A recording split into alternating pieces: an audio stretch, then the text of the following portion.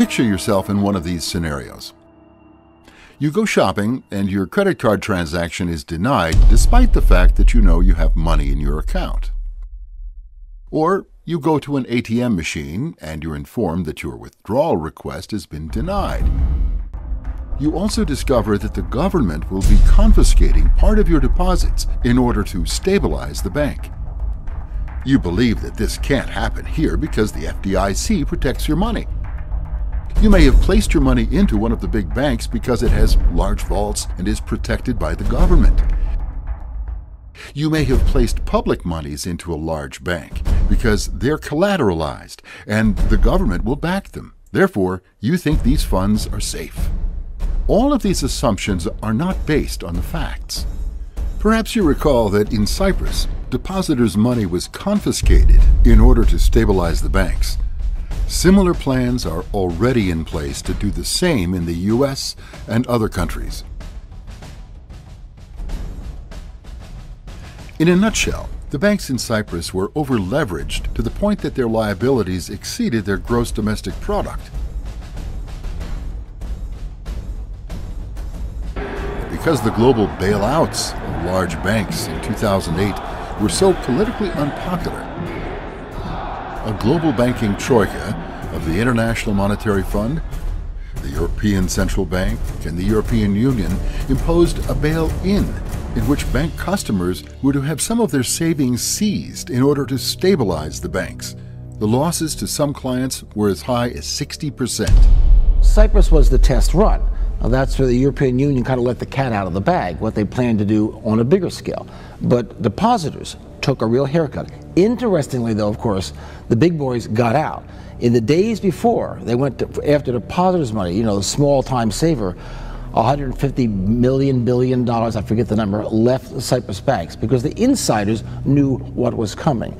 And the insiders will know what's coming when the next U.S. bank burns down. They'll get out and they'll leave the mom-and-pop depositors and maybe city governments holding the bag. In order to protect themselves, the Cyprus government closed the banks 12 days and people had limited access to their money. Long lines formed at the ATM machine. The fact is that the confiscations in Cyprus were not a one-time event. The eventuality for this had already been planned in advance, and there are plans in place for confiscations of depositor accounts in New Zealand, the European Union, Canada, England, and the United States.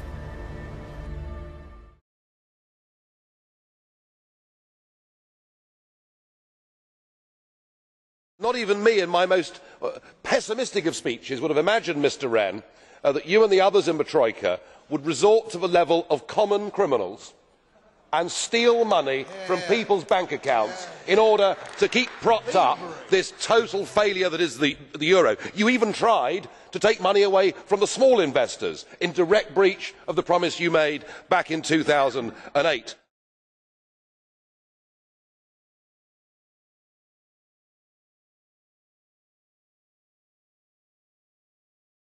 Well, the precedent has been set. And if we look at countries like Spain, where business bankruptcies are up 45% year on year, we can see what your plan is to deal with the other bailouts as they come. I must say, the message this sends out to investors is very loud and clear. Get your money out of the Eurozone before they come for you. What you have done in Cyprus is you have actually sounded the death knell of the euro. Nobody in the international community will have confidence in leaving their money there. If the trillions printed so far by the European Central Bank have done any good, it's not obvious. Most of the continent is in recession, and it's just getting worse. In some countries, unemployment is at depression levels. The ECB is ready to do whatever it takes to preserve the euro. Most people took that to mean even more money printing. But Germany's powerful central bank regards monetary easing as sinful and potentially disastrous in the long run. So, when banks in the tiny nation of Cyprus began to sink under their debts, Cypriots discovered they'd become the testing ground for a shocking new policy. On the 16th of March, the European Central Bank launched a bomb across the Mediterranean, and it landed here. No longer, they declared, were they willing to fund bank bailouts the way they'd done in Spain and elsewhere. Either Cyprus's government agreed to confiscate its people's private bank accounts, or the country would be left to strangle. Basically, the central bank had decided that Cyprus was not too big to fail. What can an ordinary person do when life's basic assumptions change? Chris Drake and David Simmons are amongst the many expatriates who moved here hoping to stretch their retirement savings just a bit further. Now I'm restricted as to what I can take out, what deals I can do.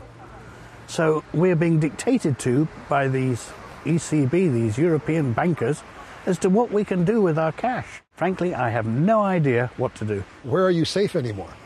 Under the mattress.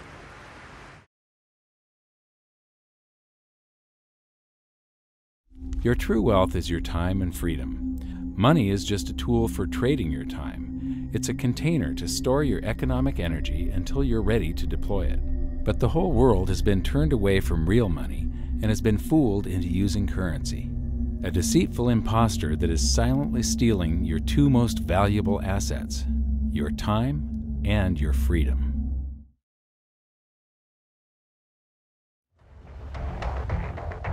We are entering a period of financial crisis that is the greatest the world has ever known.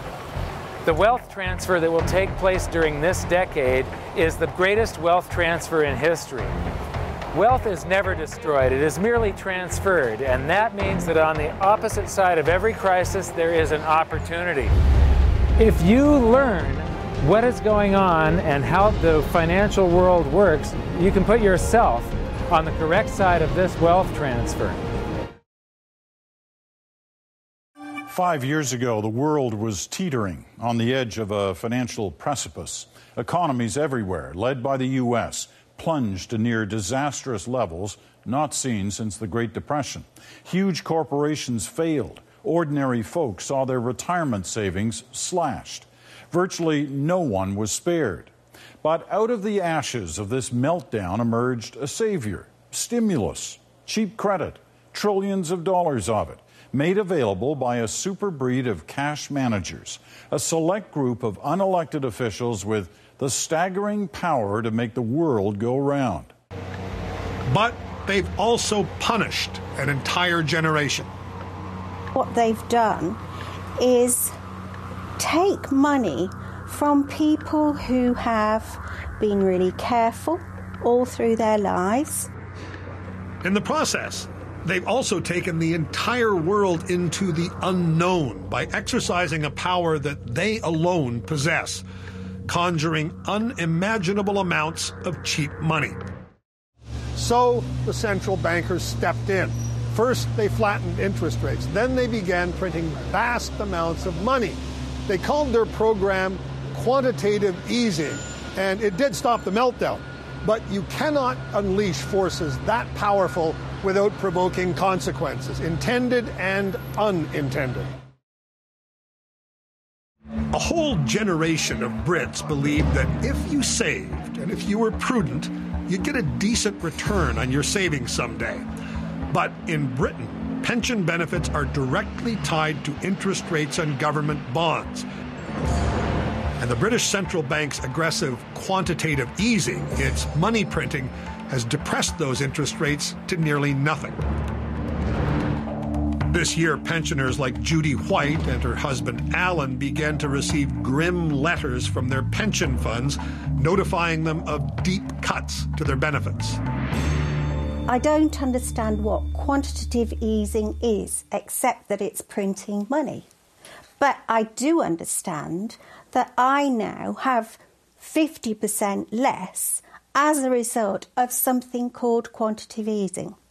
One of the biggest make-believe stories ever is called quantitative easing, which sounds complex, but it's really just a smoke and mirrors term for currency creation. QE started with the banking bailouts back in 2009.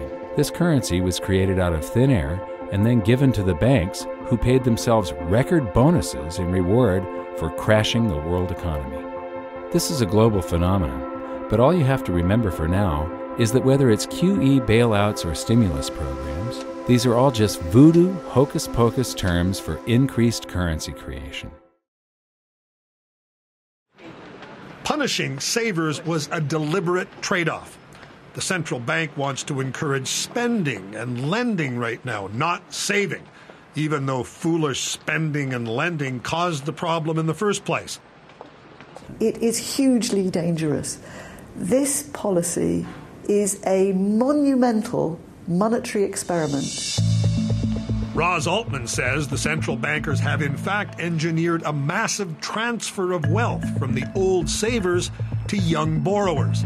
The Bank of England itself says quantitative easing has cost savers and pensioners in Britain about $100 billion so far. So anybody who was a saver and has got some accumulated savings will have had a reduction in their income. Anyone who had big debts, particularly mortgage debts, will have had an improvement in their income position because their interest payments will have gone down. But the impact on savings and pensions is just one troubling result of quantitative easing. It's also created an addiction to cheap money. Governments now rely on it to finance their out-of-control borrowing and spending, and consumers have taken on a staggering amount of personal debt. Some economists compare the cheap money to crack cocaine, and they ask what will happen when the drug is taken away.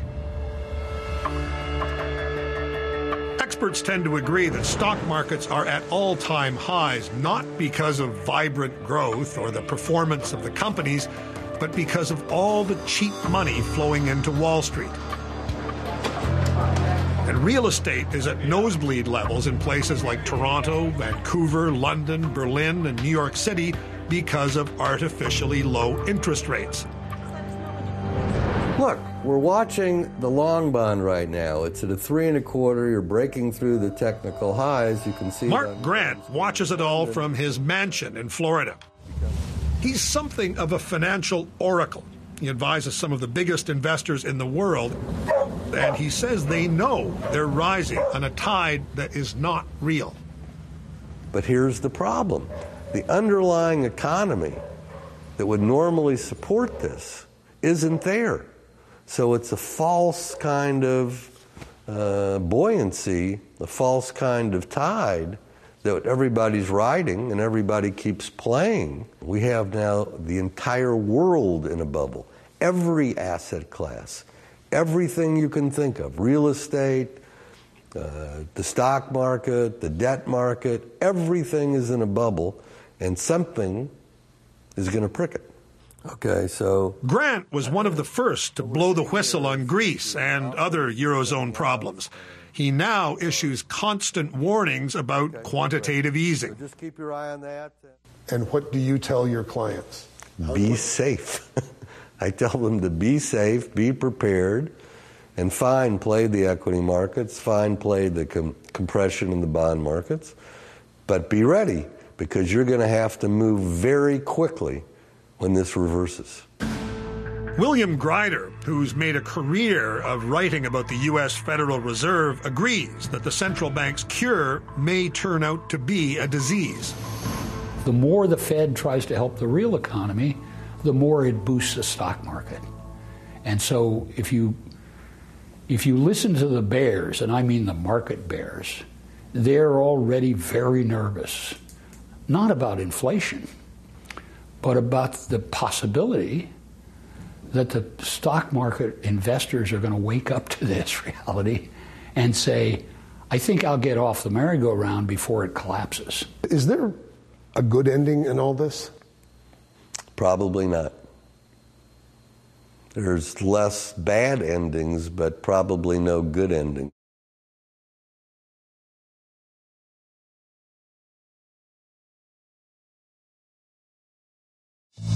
In America, where the Federal Reserve is now printing $85 billion a month, politicians are telling the public that a recovery is underway so they can start spending again. That's a great misunderstanding, if not a deliberate lie. That's the economy has not come back. The central bankers are holding firm and holding together. Quantitative easing will clearly continue, and interest rates will stay low, at least for now. It's like a doctor is trying a new medicine. The patient isn't recovering.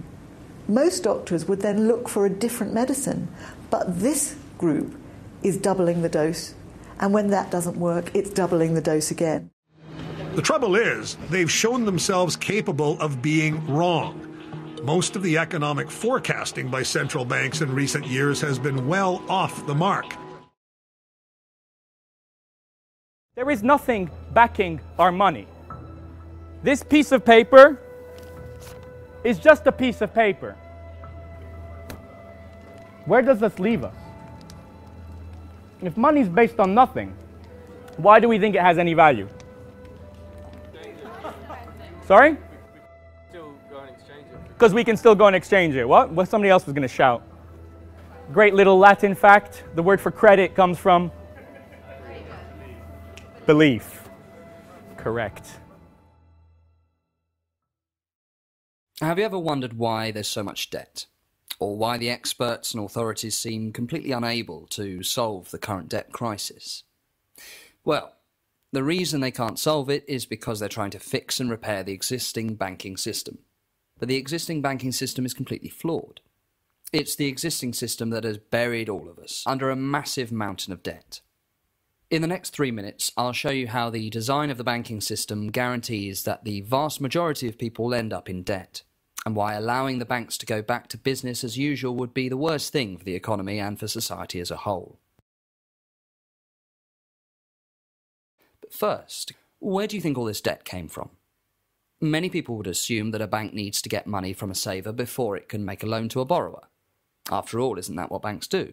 Taking money from people who want to save it and lending it to businesses and people who need to borrow. Well, not exactly. Here's a fact that not many people know. A bank doesn't actually need to have any real money before it can make a loan to someone. When you take out a mortgage from the bank doesn't take that money from somebody's grandma's life savings. No, instead, they simply open up a computer and type some numbers into your account. You get a huge wad of money in your account, and you also get a huge wad of debt that you'll be repaying over the next 25 years. But the money that you borrowed was created out of nothing and just typed into your account. Well, we know that's hard to believe, but you don't need to take our word for it. The Bank of England themselves say that when banks make loans, they create additional bank deposits for those that have borrowed the money. These bank deposits are just the numbers in your account. And Martin Wolf, the chief economics editor at the Financial Times, says that the essence of the contemporary monetary system is the creation of money out of nothing by private banks, often foolish lending. So almost all the money we use today is made in this way, out of nothing, by banks when they make loans. And the only way that we as the public can get our hands on this money is to go into debt to the banks.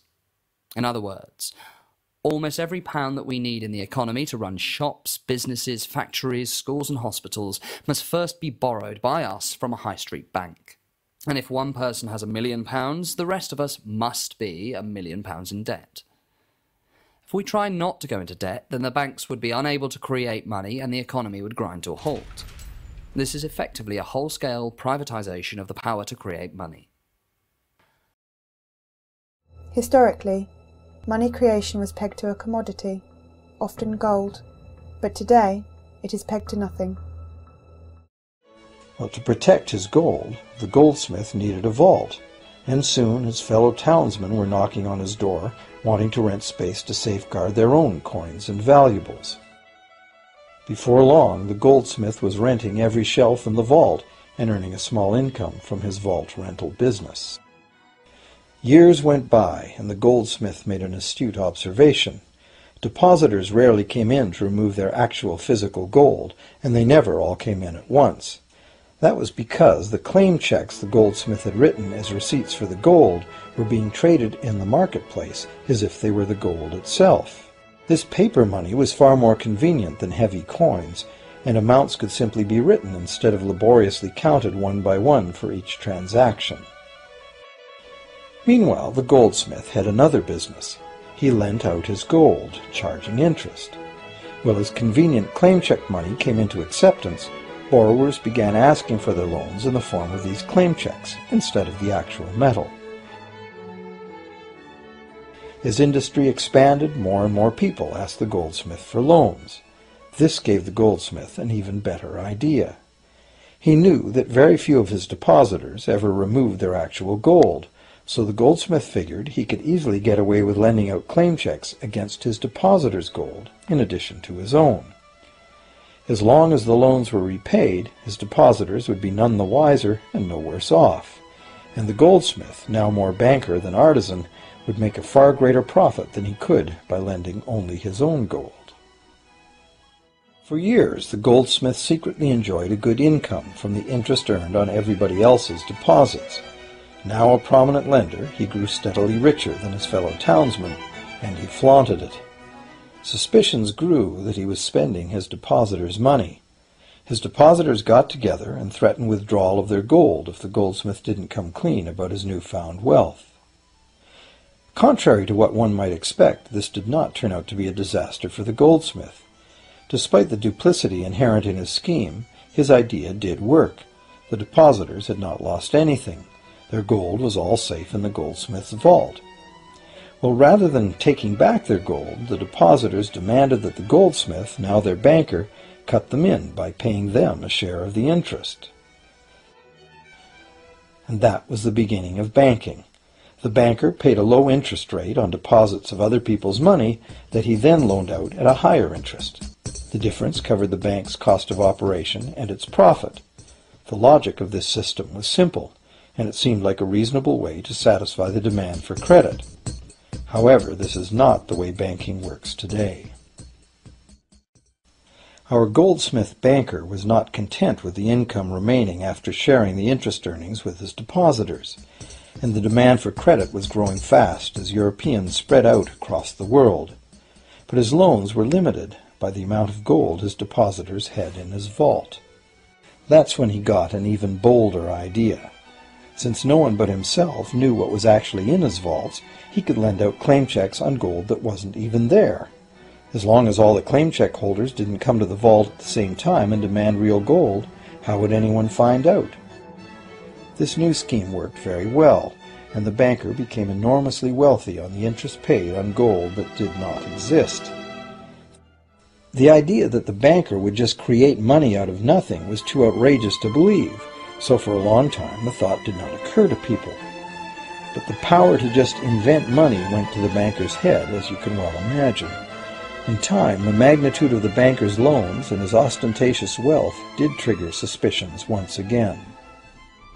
Some borrowers started to demand real gold instead of paper representations. Rumors spread. Suddenly, several wealthy depositors showed up to remove their gold. The game was up. A sea of claim check holders flooded the street outside the closed doors of the bank. Alas, the banker did not have enough gold and silver to redeem all the paper he had put into their hands. This is called a run on the bank, and it is what every banker dreads. This phenomenon of a run on the bank ruined individual banks and, not surprisingly, damaged public confidence in all bankers. It would have been straightforward to outlaw the practice of creating money from nothing. But the large volumes of credit the bankers were offering had become essential to the success of European commercial expansion, so instead the practice was legalized and regulated. Bankers agreed to abide by limits on the amount of fictional loan money that could be lent out. The limit would still be a number much larger than the actual value of gold and silver in the vault. Quite often the ratio was 9 fictional dollars to 1 actual dollar in gold. In 1971, President Nixon took the United States off the gold standard. I have directed Secretary Connally to suspend temporarily the convertibility of the dollar into gold or other reserve assets, except in amounts and conditions determined to be in the interest of monetary stability and in the best interest of the United States. Meaning the dollar could no longer be converted to gold.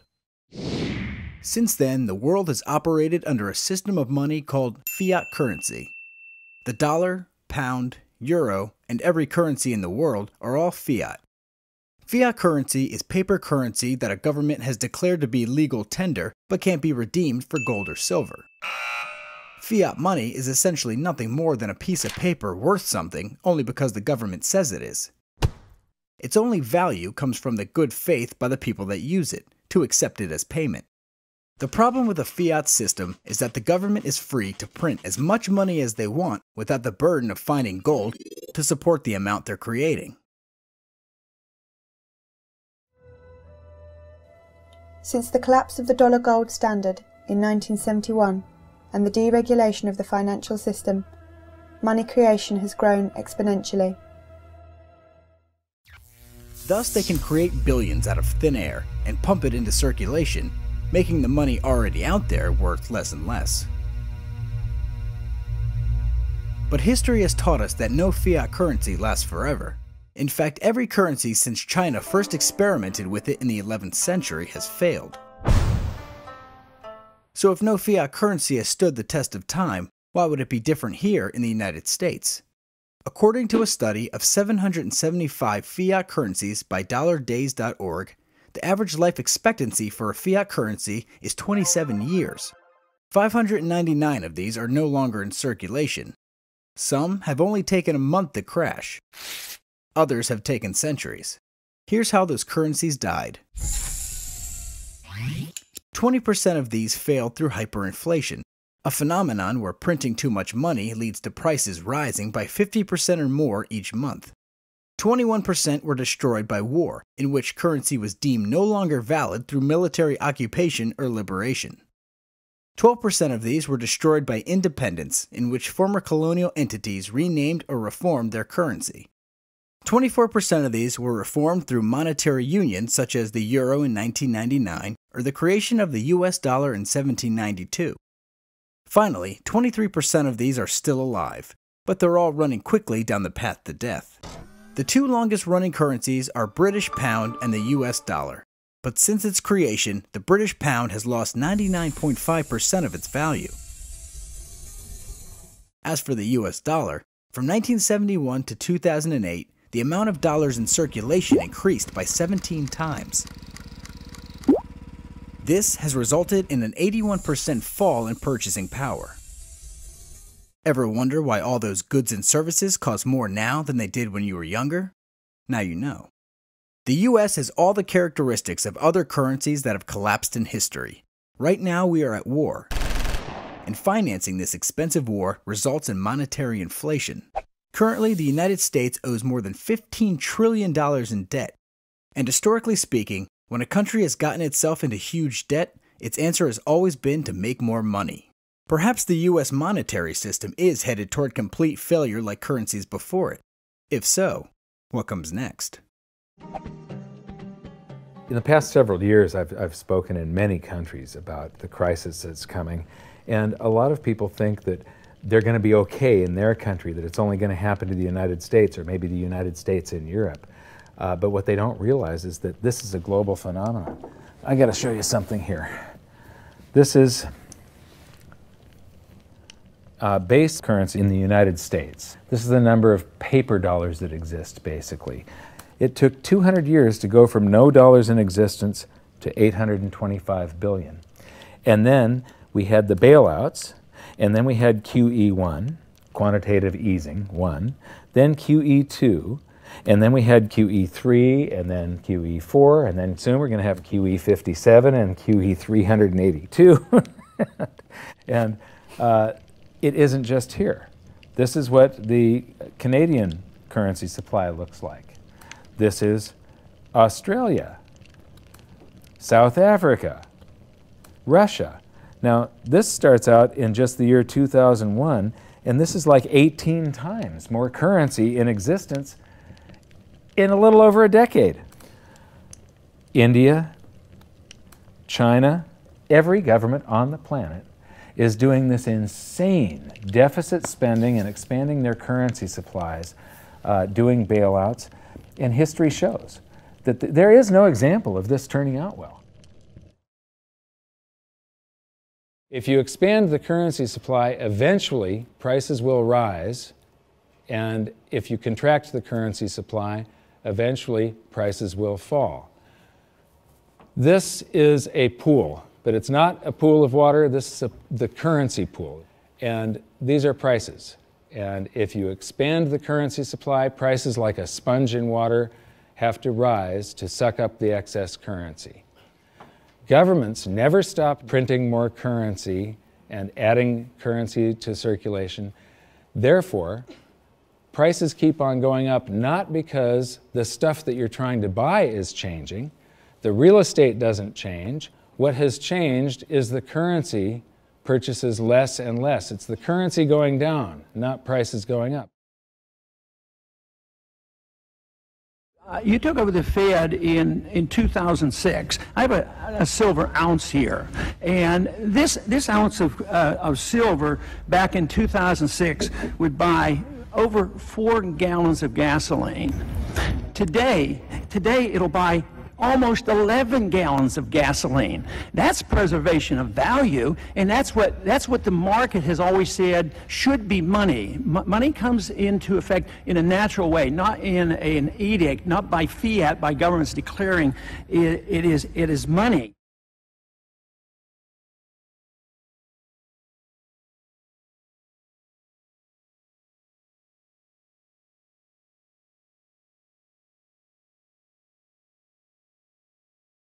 If they keep expanding the money supply so vastly, why aren't our prices growing faster than they really are? And the answer is that a good chunk of the money that the Fed created has been shipped overseas.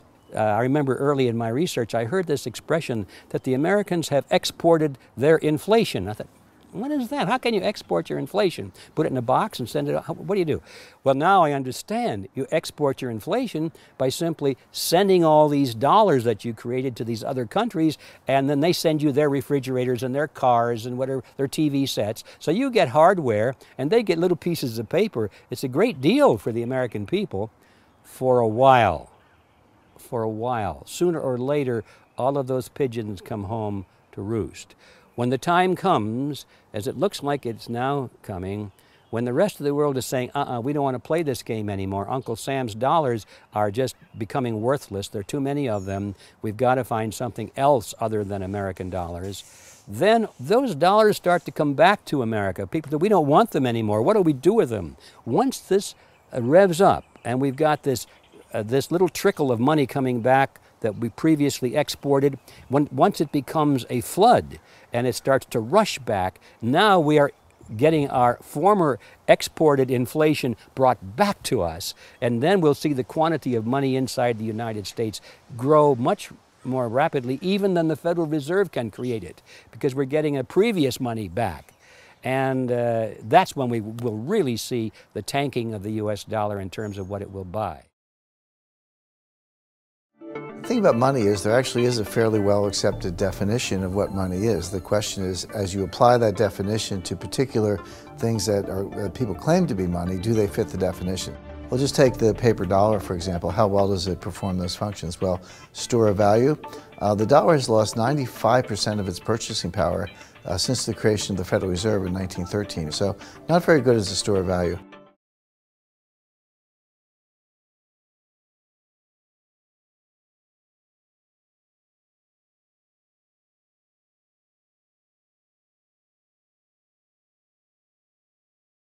It keeps governments under control. You can maintain a solvent system. Governments don't like gold at present because they're getting away with the fiat currencies, and they'll do everything they can to discredit it as an asset class. I mean, my goodness, gold has outperformed the Dow Jones Industrial Average in each of the last 7 years, yet it's not considered a legitimate asset class. Why? Again, it's the fear that maybe gold will be imposed on the system, that it will constrain government ability to spend beyond its means. They can't print it. They can't print it, no. It's not the price of gold and silver that's changing. It's the value of the paper currencies that they're being valued in. Yeah. I mean, gold and silver have been constants for centuries. And you know, they come and go. Paper currencies come and go, and as you know, every single experiment in fiat paper currency in history has ended disastrously. And what all evidence what's going on we're going to have a similar occurrence this time. Yeah, what I like to do is I like to use examples so people stop thinking in terms of dollars and start thinking in terms of gold and silver.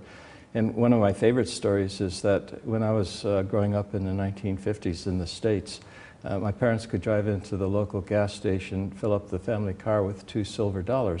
And today you can still do that with the $2 silver at the face, not at the face value, but at the silver content at the market value.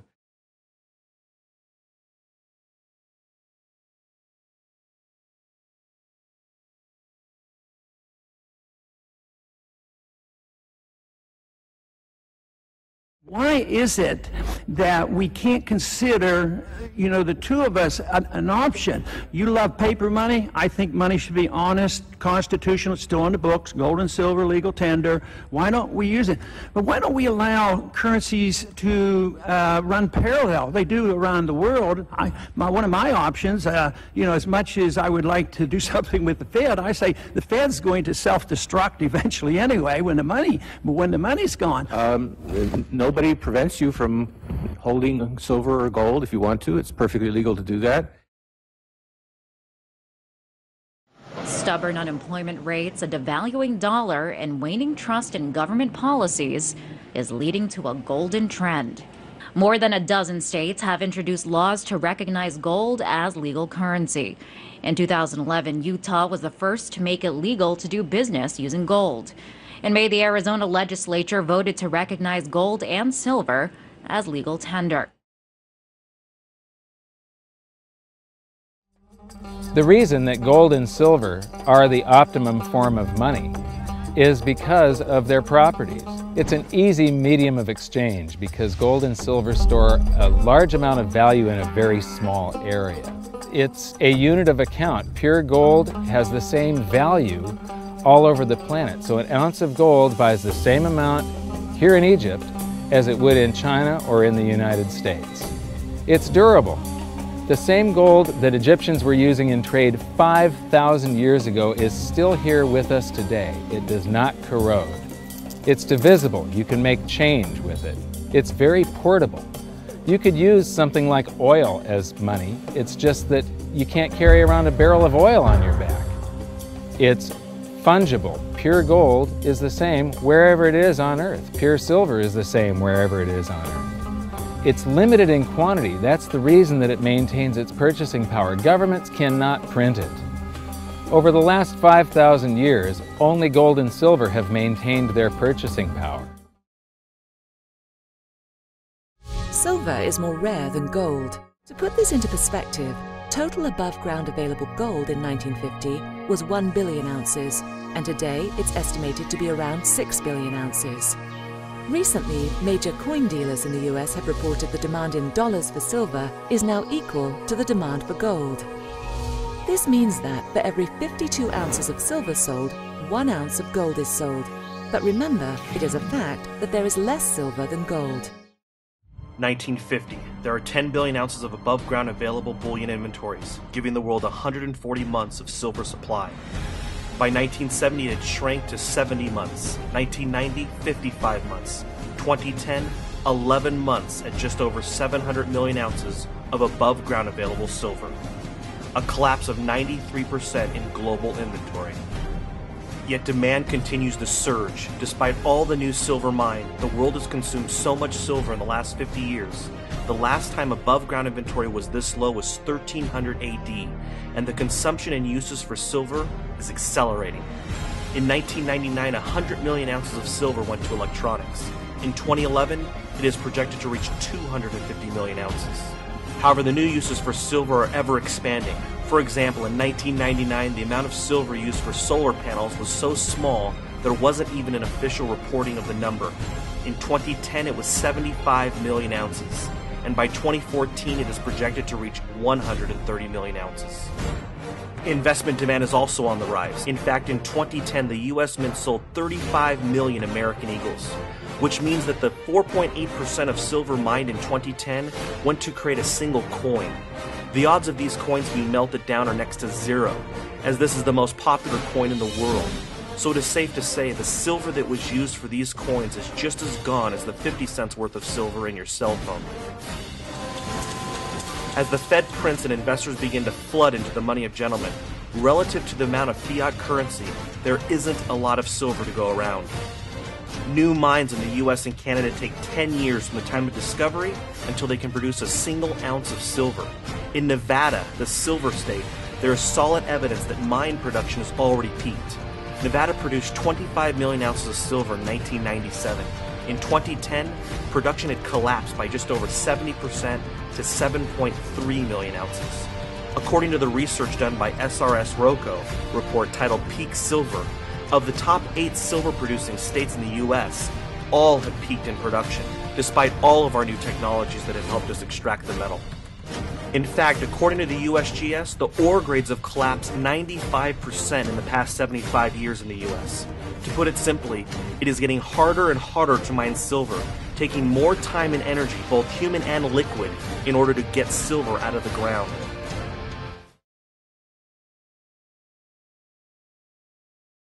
And I'm keeping my eye on silver. Why? Because I can't get it, at least not the silver coins that I'd like. The 2013 American Eagle silver coins, the U.S. Mint says they are out of them. There's a shortage of those coins because there's such strong investor demand. And why is there this investor demand? Well, a lot of traders say that perhaps a lot of investors are fearful about what's going to happen with the debt ceiling.